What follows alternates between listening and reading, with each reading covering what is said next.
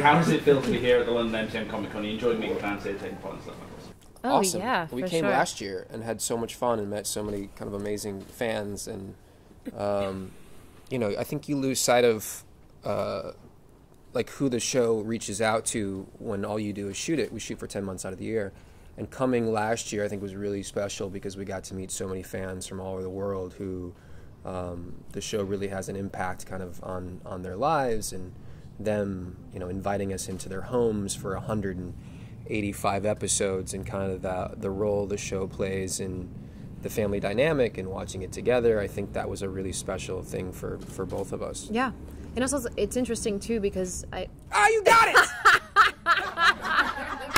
All right, now we can switch. For those who couldn't see... No, I'm okay. You're such a gentleman. For those of you who didn't see what just happened, we've been complaining about a drip of water in the ceiling, and now one just fell on me. We're melting! All part of my master plan.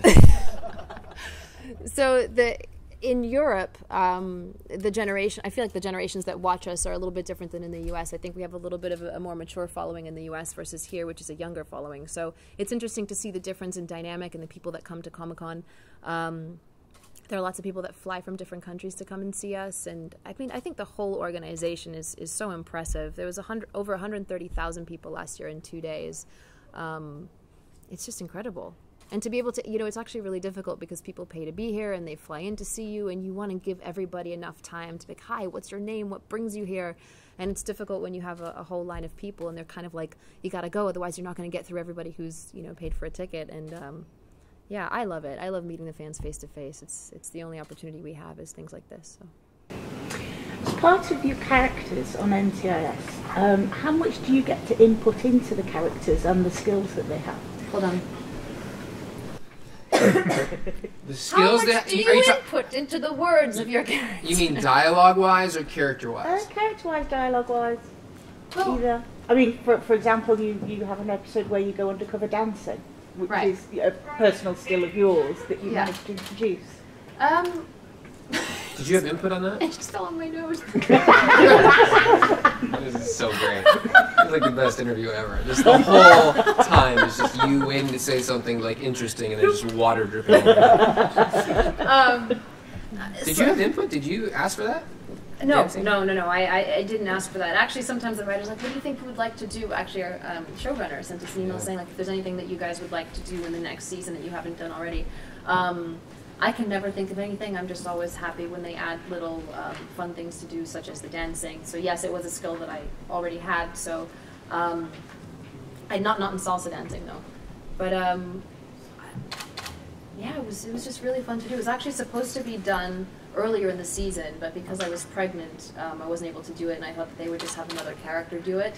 So I was really sad that I might not be able to have another dance. character dance. Yeah, they could have put Nell in because she's actually also a dancer. She has a dance background as well. I mean, they could have had anybody else in that role. Anybody but me. You kind of did dance in that episode Not too. really. It kind of flopped around like a Muppet. I don't know if that's dancing as much as it's just graceful. Eric flopping. has one signature go-to move. That move is good though. As far as input goes, I think that, you know, part of it is that after 185 episodes, they have an idea of what our strengths are. Yeah. And so I think you've seen the evolution of the banter between, you know, Kenzie and Deeks. They definitely write to the comedic elements that we bring to the show. And they're also very open about finding things in the moment, which is that you do one per scripted as the dialogue written, and then you can try stuff. And some of my favorite kind of reactions and moments in the show are moments in which they weren't really, it wasn't on the page. One of my favorite scenes still, forever, is after Deeks is tortured and he's going through a period where he's not able to sleep for weeks, and she comes over with Chinese food, and it's this great scene that they played in a two-shot where there's a bunch of like really honest, natural improvisation, and it ended up being one of my favorite scenes. Because you find moments that aren't prepared for, and her reactions, she's so good at reacting to those moments. Especially when he's off camera and says things that he knows will get a reaction off of me, which are unsayable at this time. Yeah. But here's the cool thing too, is because I think that Eric and I have created a certain dynamic over the last 7 years, sometimes they'll leave, because what it is, for those who don't know, it's you know, a camera on him, a camera on me, and it's behind us and everything. But when you have certain moments like this one that he's talking about, or during the proposal when Kenzie's in a wheelchair, sometimes you kind of have to have a camera on both of us simultaneously, because the things that you get in the moment are going to be different every single take. One might take you to a, you know, a more emotional place, a quieter place, whatever it is. And so to get the matching reaction from the other person, you have to ensure that there's a camera on both of you, otherwise you have sort of mismatched takes between us. And so, you know, we always know when there's a camera either on both of us or at the same time on each one of us, we always know that that's a moment that him and I get to play more around with, because it's going to cut nicely in editing whenever they do that. So, and about the input too, there's, that time where Kenzie's in recovery in season 8. And, you know, she can't walk and she's going through times where she's depressed, sad, angry, but it's all very negative feelings. And so between us and the director, we kind of felt like we needed a relief from that, something a little bit sweeter between them to show the sort of roller coaster that it is to recover from something like what she was going through. And so we asked our Scott Gemmell, who's our showrunner and one of our writers, and he wrote my whole arc throughout the recovery, and we said, hey, do you think we can get something a little sweet? And so literally over lunchtime he wrote a scene and we shot it that day. And it just fits so beautifully. And for those who've watched it, it's the scene where they wake up in the hospital and she's like, I don't want to be here anymore, and he's like, I know, but you have to. And it's just a sweet moment before everything crashes again. And that was written on the day and shot literally a few hours after he wrote it. So yeah, so there is a degree of input on our part with what happens. And I think the trust that the writers and showrunners show in us, we all know the characters so well now, so I think it's important to have a dialogue with what happens. That's really a tribute too to, you know, we have a first AD, this guy Eric Pott, who's so good. One of our executive producers, JPK, was directing that episode. Scott Gemmell was our showrunner and also the writer for these whole sequences. You know, having that discussion, saying, here's our fear, we don't have a moment to emotionally connect to the beauty of this. You know, obviously it's this tumultuous recovery, but we need a moment of not brevity, but a reason to fight for these two. And then to go off and do that over a lunch, come back and trust to shoot it, is remarkable, especially on a show that's such a well-oiled machine that, you know, we're in season 8, for them to go, all right, let's adapt, go try this. I don't know if I've ever been a part of a project that was able to kind of on the fly make those kind of changes, which is amazing, and a tribute to those guys, to Gemmell and JPK and Eric Pott. What is your acting technique do you do? Because you said about repetition, and like I was thinking of mine now, how you, like your banter and stuff, what do you do, what's your acting technique and how do you apply it to your characters? I can tell you that I studied something specific, but I can also tell you that regardless of what that specific thing is, what I learned most is I don't need a technique unless I need help for any reason in the moment, because if you listen, if you act and react, you're going to be in the moment and be in the reality of it, regardless of what the technique is that you've learned or not learned. It doesn't matter if you come from a Shakespeare background or not. If I'm listening genuinely to what he's saying to me in the scene and I react appropriately, you have a real moment. So since we're playing real human beings in, you know, supposedly real situations, that's all we can do. And I think it also... The repetition is like the takes, not so much repetition like going back and forth with the word and then, you know. Yeah, we usually read it once before we do it on camera.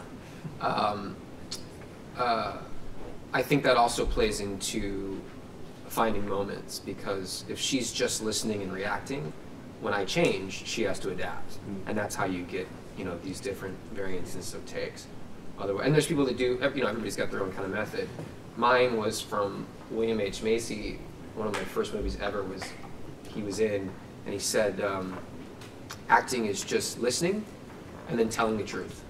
And the only time I stop myself, and she sees it, you know, when I'm in a take, where I'm like, that was bullshit, like I wasn't telling the truth.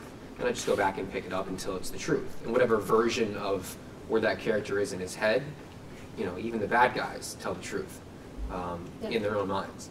So bad guys don't think they're bad guys. Right. They think they're doing the best for whatever their intentions or objectives are. So they're still telling the truth. Yeah. So no matter what the character is, he's still telling his own version of the truth. Like you do a big broad comedy, like this is the best example of how this works. Like Dumb and Dumber, I did the prequel to that, which is a terrible, you know, broad comedy. but in the mind of Lloyd, who's the Jim Carrey character, he's still telling the truth. Like, that's just his viewpoint on the world. And what makes it so funny is he's so committed to being wrong about the world, but that's the way he sees it, right? And that commitment is why you can emotionally connect and go, all right, I'm going to make this ridiculous journey with this character because this is how he views the world, and it's funny to me because he's so wrong, but also so committed. It's kind of like, well, I'm not going to say that. Are you going to plug another one of your No, I was going to movies, just or? talk about politics, but that was a mistake. Oh. We were all thinking. You're so wrong with the view of the world, but you're so committed to it. It becomes a parody Hint. of So, logic. wondering, so how big is the universe that NCIS LA and the rest of them inhabit? Because we've seen Kenzie head over to Y50. We've seen Hetty visit Scorpion. Yeah.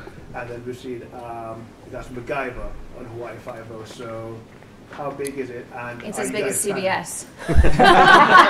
and are you planning any major course of debate in terms of between the other NCIS? Because generally You forgot they- Michael came to our show as well. Yeah, Michael whether Weatherly. they came to our show. Yeah, I was just about to say that in the past we've had courses it's generally just one or two cast members of one. These Yeah. people can get, say, what the Arrowverse does and has one or two episodes where all, like an entire team goes over to somewhere else.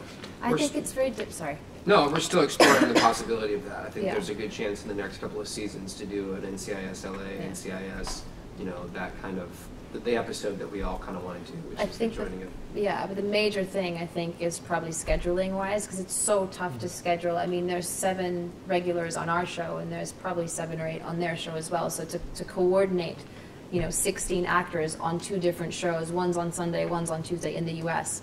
I think it's more so than anything else. It's a logistical thing, because then you also have 2 showrunners and 2 line producers, and everybody's trying to coordinate all these things. So yeah, but I agree with Eric. I think it's just a matter of time until we do something really cool like that. I'm going to go do Big Bang. I'm going to bring Deeks to the Big Bang Theory. Maybe Deeks goes to Mom. Does a couple episodes of Mom. Is that a show over here? They have Mom over here? Yeah. Yeah. That's a funny show. It's been running for so long. If it did end, God forbid, how would you like to see both your characters' stories wrapped up? I've never gotten that question before. Good question. Whew. I think both of these characters, I can talk about Deeks. I think for Deeks, his journey has been one in which he's searching for, I think, the love that he never got from his dad. And I think he has an interesting relationship with his mom. I think that Hetty has played almost a mother figure to Deeks in helping him kind of figure out who he is. I think the most kind of self-actualization or definition of character has come with the relationship with Kenzie.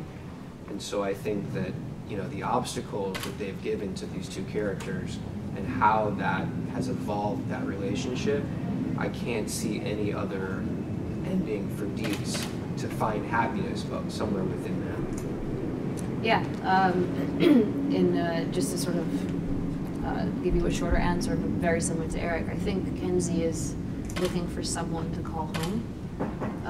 She ran away from home when she was really young. She was really close to her dad. You guys watched the show, and then obviously he was murdered. And she ran away from home because she never had much of a relationship with her mom. I don't think her mom was a bad person or anything. I think they just didn't connect on any level. And so it's this. Oh, and plus for Kenzie, every man in her life has been killed. It was her dad, it was Dom, her first partner, who was kidnapped and killed, and now Granger. And so there's this fear of proximity with another human being, but at the same time it's this desperation to try and to want to call someone home, no matter where she is. And I think that considering all the obstacles that these 2 have been through together, both them going through it and the other one being a support system and vice versa, she's found home with Deeks, there's no doubt, and I think it would be really, really unfair if they didn't end up together, happily married with children or something. Just another drop. In the end, it wouldn't be fair if they didn't end up together, I think. But life isn't fair, so who knows? Mm-hmm. Next. Anybody else? I feel like we talk so much, right? Dumb and Dumber. I'm so glad you brought that up. Oh, great. Honestly, that Open film those had a great floodgates. cast of comedic actors. There were so many performers in that movie, and honestly, it's the better of the Jim Carrey sequels without Jim Carrey. It's certainly better than some of the Masks and better than Ace Ventura Jr. How was it working on that movie with so much comedic talent? By the way, can I just say something from an objective perspective? Can you even tell that Eric wasn't Jim Carrey at some point? I forgot that it wasn't Jim Carrey. I really did. I saw it in theaters, so... Jesus, I owe you $13. Also, by the way, I was a little freaked out. So I'm married to his brother, and so we were visiting his parents, and I went down to the basement, and there was this life-size poster of him as Lloyd, like this, and just walked down the street. I was like, oh. Jeez. My mom stole, Just, my like, mom missing stole half it a from a suit. theater. She actually didn't steal it. She asked if she could have it, Of and course then she they did, gave it to her. GDB But the never idea steal. of my mom, who's this wonderful Midwest non-denominational chaplain, like running out of the theater, stealing a cardboard cutout of me, makes me laugh so hard. Listen, I think that it's so... This is why we're all here, is it's so hard to make good entertainment. I mean, all it takes is one person to screw up and the whole thing falls apart. And I think that is an example, that movie is impossible to live up to, because Dumb and Dumber is one of the greatest buddy comedies in the history of cinema. Like, that movie holds up. You watch it and you go, my God, Jim Carrey and Jeff Daniels are pitch perfect. You love them, you root for them. I think it's a definition, as we talked about before, of a character whose perspective on the world is so strong that you're like, this is absurd. And there's a moment when he's humanized, when Jim Carrey says, I'm sick of being a nobody, and I'm sick of having nobody. Oh, and then makes me cry. in that moment, you're like, these ridiculous cartoon characters, I sympathize. These are universal themes, and we're with you. And for the rest of the movie, you go down this rabbit hole of nonsense. So I think when they said they're making this movie, I was like, this is the worst idea I've ever heard. And then I booked the movie, and I was like, yes! And then I go, oh my God, this is still the worst idea ever made.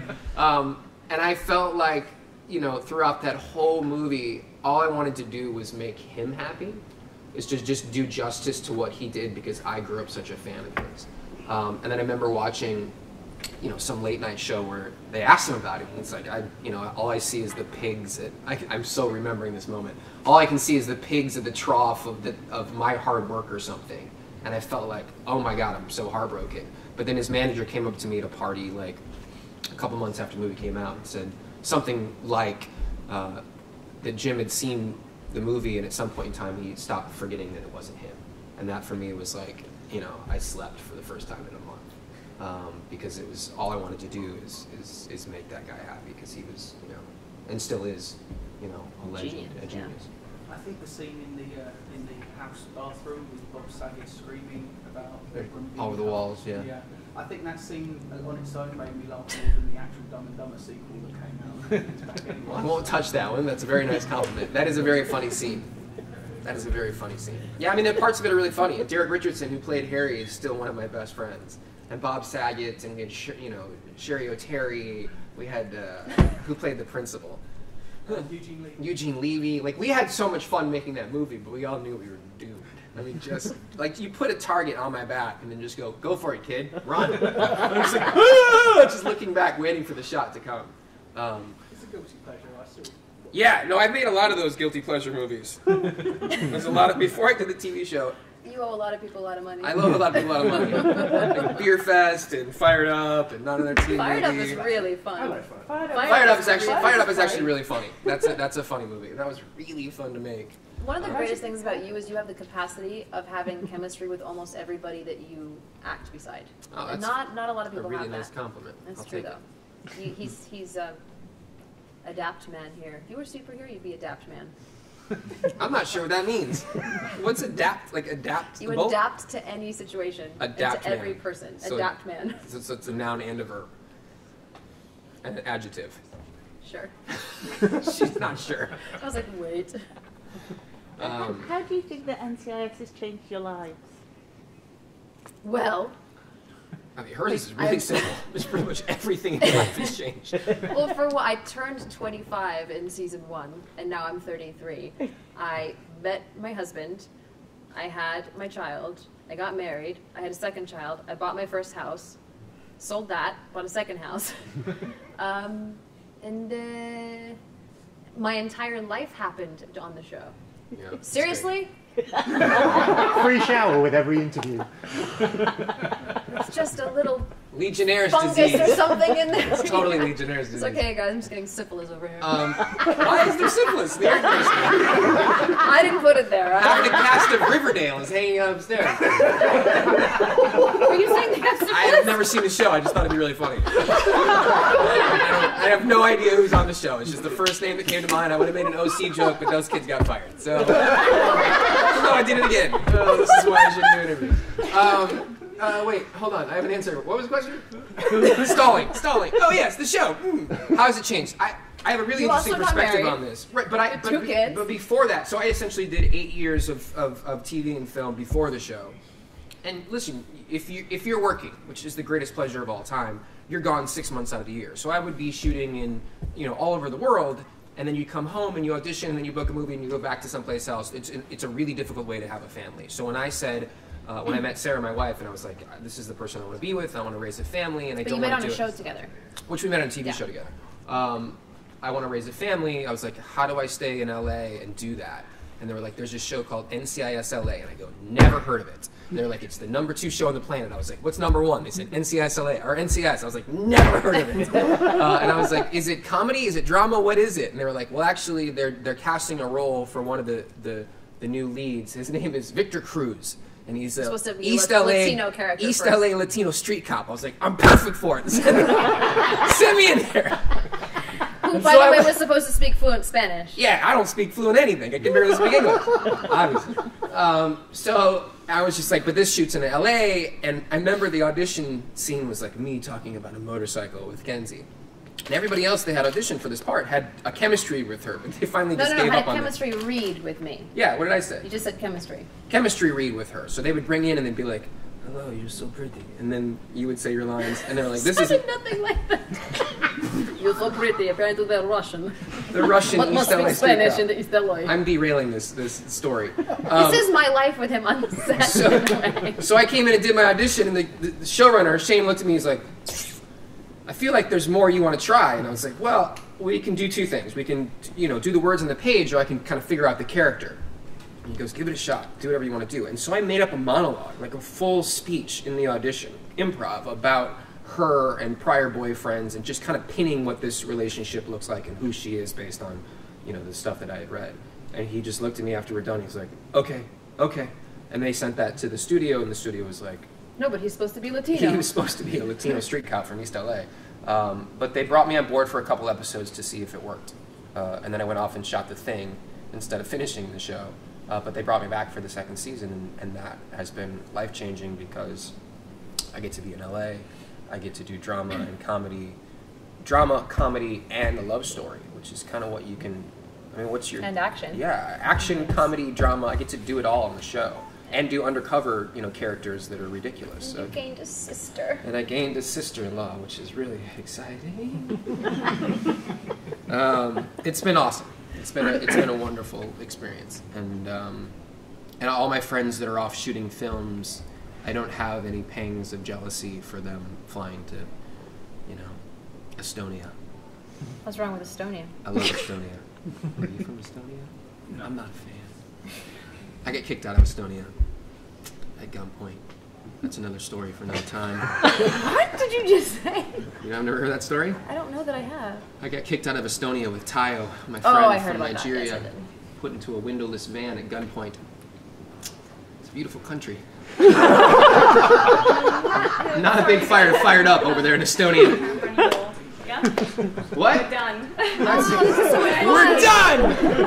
That's all you get. Enjoy the Riverdale, kids. Thank you very much.